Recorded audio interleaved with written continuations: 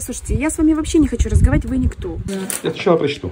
Нет, вы сначала распишитесь о получении, а изучать будете потом. Добрый день, друзья. Наш Даунтаун издал новый шедевр. Этот шедевр называется «Обращение к членам садового товарищества Отрадово». То есть, знаете, вот это как во время революции. Обращение к солдатам, рабочим, колхозницам. Ну вот читаем, что в этом обращении пишется.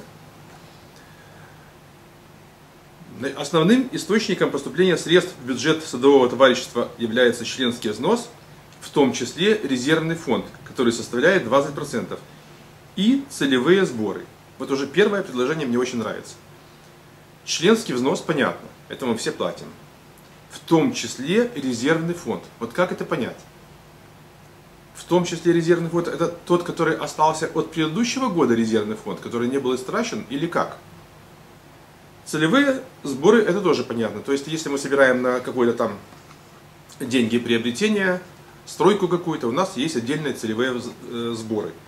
Так вот этот вот резервный фонд 20%, который формируется из наших взносов, это вот как понимать эту вот строчку, я, честно говоря, не знаю, может я глуп, может мне, как говорит Павлова, не хватает интеллекта понять это. Ну, вы хоть людям сообщите, потому что люди некоторые, может быть, даже стесняются задавать вопросы такие, потому что думают, ну, нас обвинят, что мы глупые.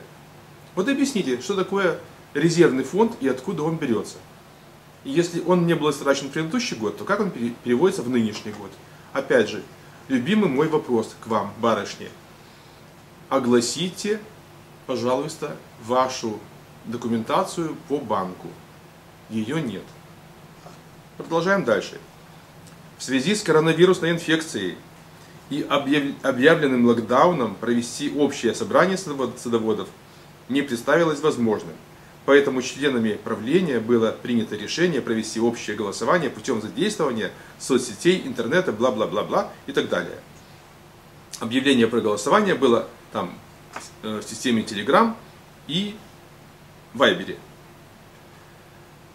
Кто вам давал право, несмотря на то, что там есть у нас пандемия, локдаун, как бы вы его ни назвали, кто вам давал право отходить от устава, который вы сами же и сделали? То, что вы сделали, вот эта вот штучка с вашими листиками, это называется опросник. Но это не голосование, это опросник. Вы можете просто на основании этого опросника выяснить общественное мнение. И вам подскажут дачники, как бы они хотели бы видеть дальнейшую работу. Но это не тот документ, который является законом для нашего кооператива. Законом для нашего кооператива является общее собрание. Поэтому, опять же, мы читаем дальше и смотрим на очень интересные цифры. 271 члену садового товарищества была отправлена информация в Вайбер. План работ и смета на 2021 год. Бюллетень. А также возможность проголосовать индивидуально в конторе или высказать свое мнение по телефону в присутствии комиссии.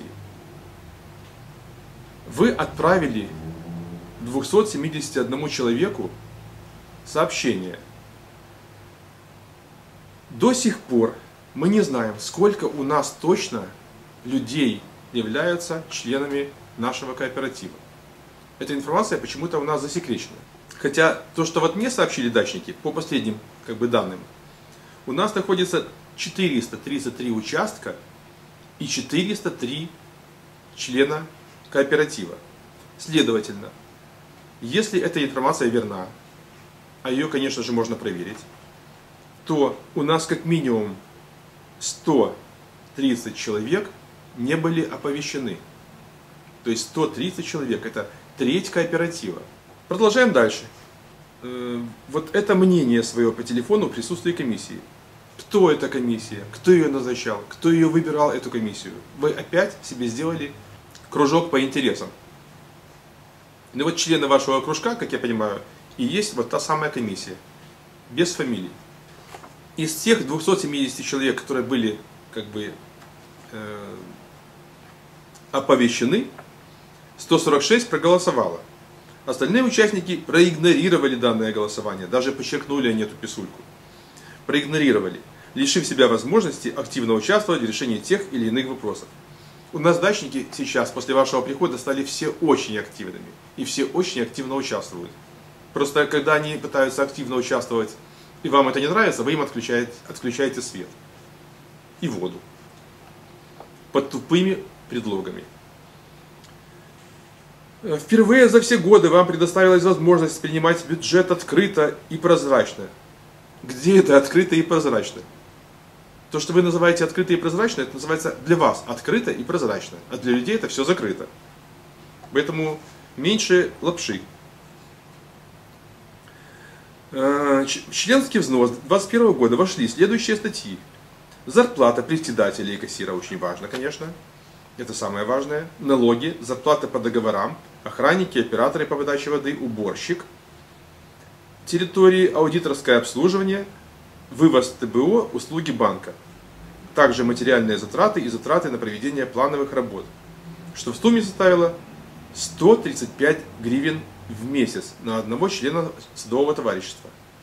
На самом деле у нас сумма составляет 108 гривен в месяц.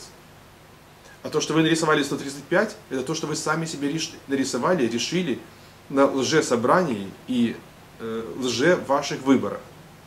Поэтому, дачники, в очередной раз призываю вас, оплачивайте 108 гривен по банку, не в кассу. А эти 135 гривен, дальше сейчас мы рассмотрим некоторые вещи. Также в членский взнос на 2021 год отдельно вошла сумма в размере 127 гривен 30 копеек на проведение работ по замене асфальтового покрытия от шлагбаума до перекрестка конторы, указывается, значит, сколько метров. И вот здесь очень интересная цифра. Общая площадь покрытия 850 метров. И при той стоимости, что они сами себе заложили 660 гривен, причем заложили с учетом НДС. А не смешно ли вам подбирать тех производителей или тех поставщиков, которые у нас делают работы с учетом НДС? Сейчас полным-полно в стране малых предприятий, частных предпринимателей. Целые конторы работают по налогообложению без НДС. А это ориентировочно 5% к той работе, которая прибавляется вот, к цене продукта. То есть 5%. Там есть еще другая сетка, есть там 10%. Но не 20%.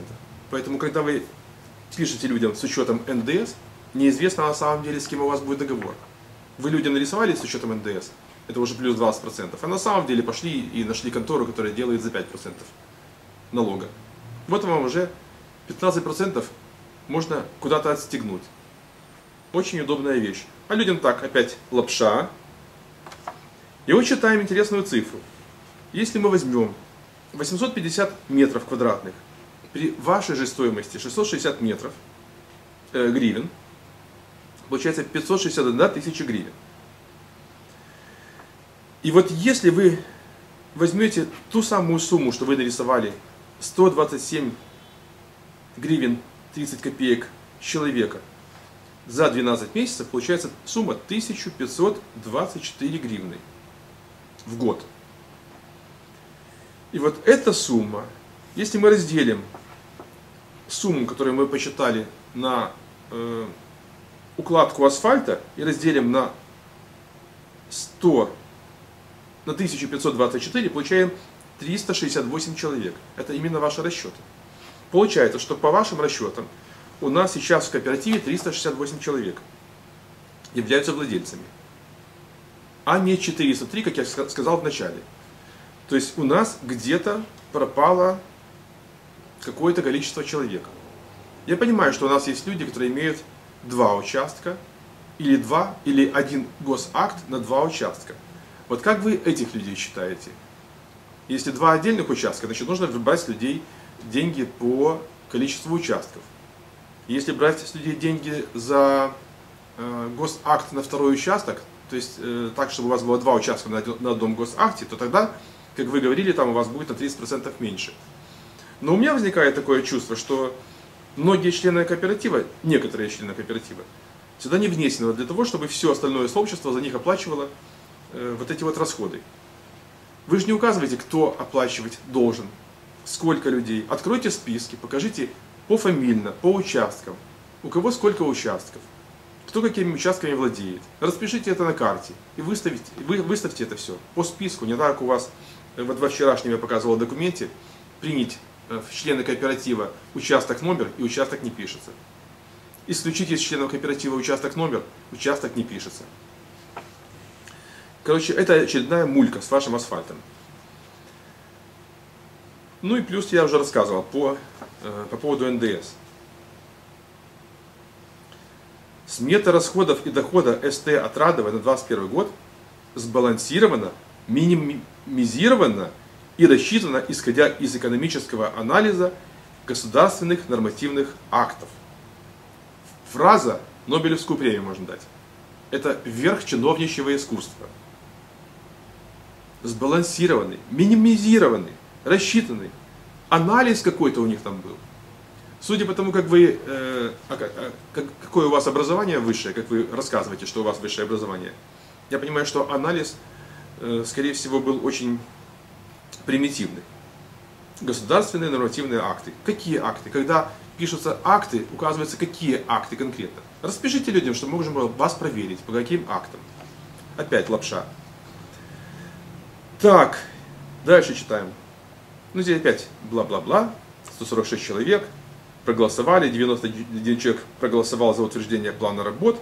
Короче, вот якобы 91 человек приняли решение по вашему, значит, по опросу так называемому, чтобы принять ваши условия оплаты и расходов. И в итоге членский взнос на 2021 год составил 262 гривны 30 копеек. В соответствии устава, вообще-то в соответствии с уставом, а не устава, Отрадово общее собрание является высшим органом управления. Согласен. Да, общее собрание. И решение, принятое большинством членов садового товарищества, присутствующих на общем собрании, принимавшим участие в общем голосовании, является обязательным для всех остальных членов садового товарищества. Согласен. Является обязательным. Но где общее собрание? Вы опять подменяете понятие. Лапша. Правление не имеет права отменить решение общего собрания. Конечно, не имеет права правление отменить. Так у вас и собрания не было общего. И дальше начинается самое страшное. Организованной группой лиц, которые в разное время имели определенные нарушения, и к ним были применены меры дисциплинарного взыскания, распространяется недостоверная информация о руководстве СТ Отрадово. Выдвигается ничем, а не нечем. Господи. Неподтвержденные обвинения в махинациях и отмывании денежных средств, поступающих в кассу СТ Отрадово. Безграмотность этих людей просто поражает. О! Наконец-то мы заговорили о безграмотности. Я вот здесь нашел уже как минимум 5 ошибок. Поняли, да, намек? Они преследуют единственную цель – захватить управление СТ и самим дорваться до денег СТ. Боже мой! И еще пользоваться услугами, электричеством, водой за ваш счет. Любимая фраза Павловой-Кузнецовой. За вас дачники платят, а вы плохой. Вы не хороший, а за вас платят. С этой целью они не брезгуют и поливают грязью руководство, пишут лживые доносы в правоохранительные органы, обвиняют в коррупции работников правоохранительных органов, оказывают давление на руководство через членов их семей, угрожают физической расправой. Шантажируют. Всячески стараются дестабилизировать работу юридического лица путем призыва игнорировать устав. А вот это давайте разберем. Обвиняют, пишут доносы, лживая информация. Так вот, если пишут доносы, так доносы пишете вы. Потому что у вас нет ни одного документа, который подтвердил бы вашу лживую информацию. А то, что пишут дачники, это не доносы, это заявления. И к любому заявлению прикладываются аудио, фото, письменные доказательства.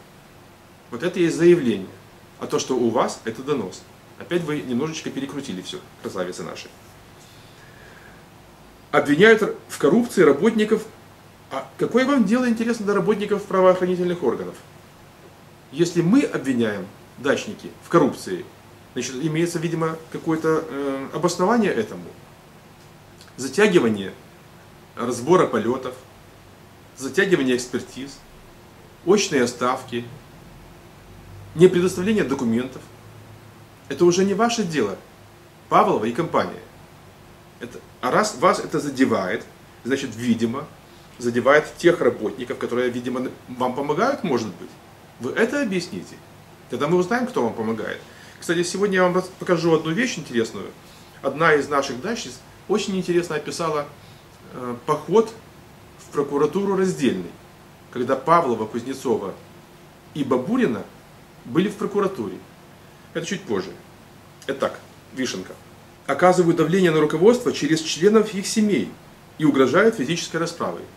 Но если вам угрожают физической расправой, заявление в полицию, в суд, только не голословно, как вы это умеете, а факты, аудиозаписи, фотофиксация, свидетели, в конце концов, только не из своих, которых вы кормите. Поэтому опять, вот если это писал конкретный человек, вот эту вот писульку, можно уже за этого человека взяться. Но у нас же в конце этого листика нет человека. Здесь пишется просто администрация. Это чуть позже разберем. Кто такая администрация? Есть у этой администрации имя, отчество или хотя бы лицо какое-то, что можем посмотреть на администрацию. Она, знаете, разная бывает. И шантажируют их. Шантаж, барышни. Там, кстати, у вас была там одна недоученная в юр какой-то там академии. Значит, вот шантаж, я думаю, что она должна знать, что такое шантаж. Пускай вот это определение она еще раз поднимет из своих учебников и огласит, что такое шантаж. А не так голословно, как вы это пишете для дачников. Ну и читаем в дальнейшем. Благополучие и процветание садового товарищества, в том числе стабильность работы, это своевременная оплата обязательств перед третьими лицами, РЭС, аудит, услуги банка, зарплата.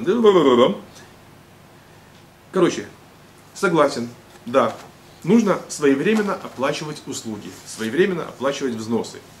Но, когда эти услуги и взносы оговорены нашим уставом. И даже в нашем уставе есть моменты, где пишется, что не предоставляются услуги, если есть задолженность. Какое-то количество месяцев. Это устав, который вы утверждали. Поэтому, опять же, вот даже в этом письме вы наконец-то осмелились написать, что где-то здесь было, что если там до какого-то числа, или это было предыдущее письмо, что если там до марта месяца, кажется, не будет оплачено, то людей будут лишать услуг. Так до вас уже дошло это, слава Богу.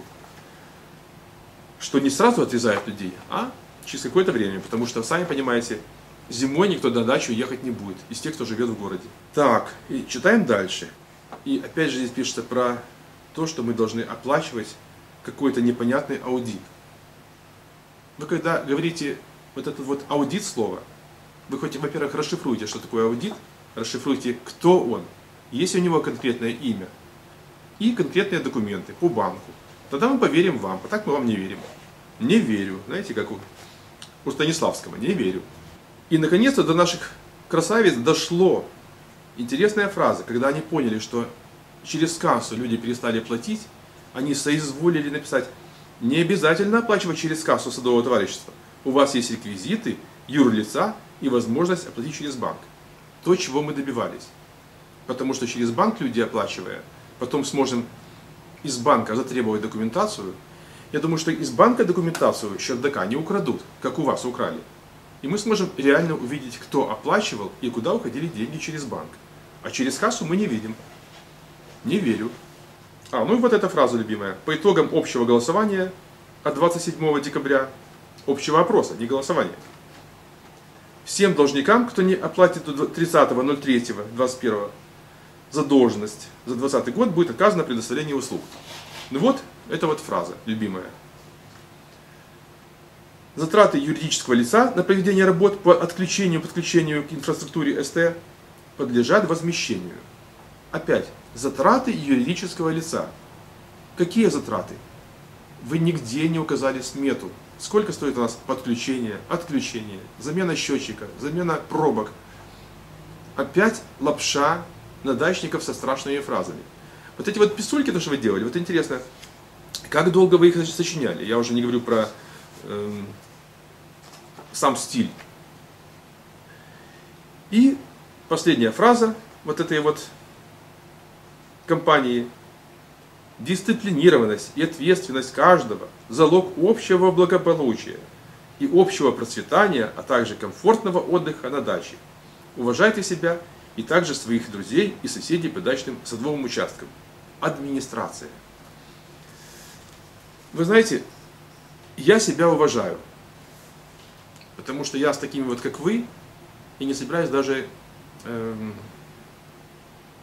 знаете, как говорят, что даже не сидел бы за одним столом. Поэтому общаться с вами, барышни, только через суд, только через правоохранительные органы. К сожалению. Потому что если взять комментарии наших людей, которые прочли вчерашний пост о том, что вы сделали с башней, там есть очень такие негативные отзывы и есть радикальные методы борьбы с вами. Но мы объясняем людям, что мы должны, к сожалению, работать с вами только с помощью закона. Вы думаете, что у каждого из дачников, практически у каждого, есть какие-то друзья, знакомые, родственники, которые занимают тот или иной пост. Эти друзья, знакомые, родственники находятся не только в Одессе, в Киеве, не только в, скажем так, театрах и кино, но и в правоохранительной системе. Но никто из нас еще не привлекал правоохранителей к тому, чтобы с вами справиться. Мы будем делать все по закону. Мы будем делать только через правоохранительную систему и суды.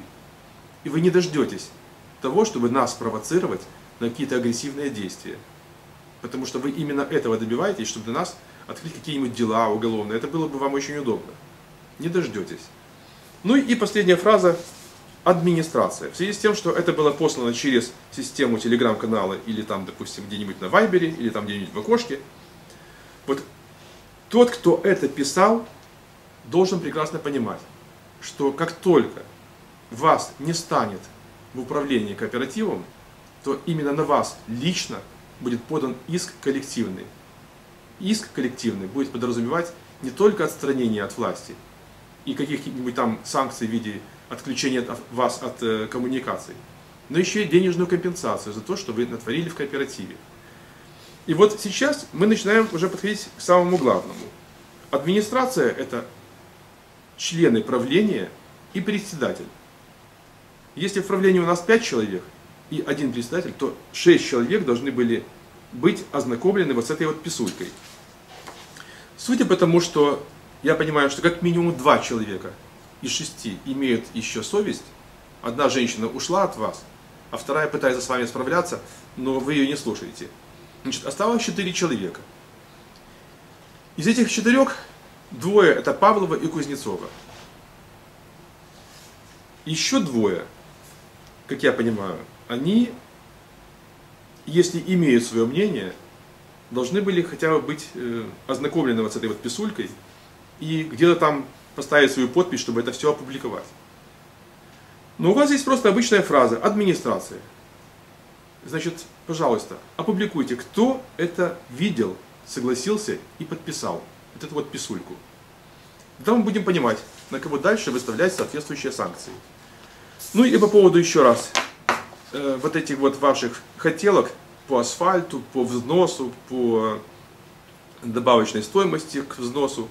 Опять же, дачники, в конце нашего репортажа, там есть квитанция, как заполнять оплату в банке.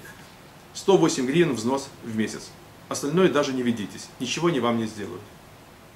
До свидания.